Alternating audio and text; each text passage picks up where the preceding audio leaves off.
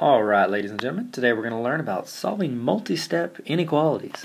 Alright, and I'm going to throw in a crazy one. Most of the time solving an inequality is the exact same as solving like a regular equation with an equal sign. You know, if you're solving for x, it's the exact same way unless you multiply or divide a negative across that greater than or less than sign, or greater than or equal to or less than or equal to sign. And guess what I threw in here for you guys? A negative. Alright, now if you wanted, you could distribute that in there and then solve it. I think it's easier, it takes out some of that distributive step if you just get rid of the negative 2.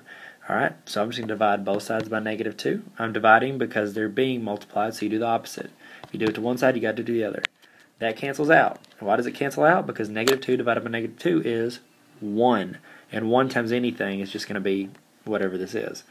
Alright, now, anytime, like I said earlier, anytime you divide or multiply a negative across a sign, the sign flips. Therefore, now this goes this way.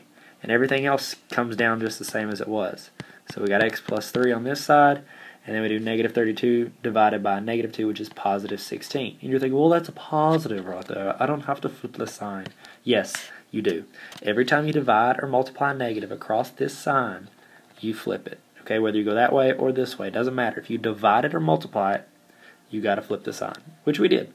Alright, last step, opposite of adding 3, subtract 3, and x is less than 13. And you're done, bro. Peace! Hey, Tyler here. Don't forget to subscribe. Check out tarveracademy.com.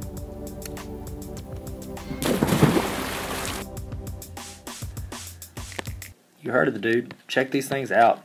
I think I would appreciate it a lot.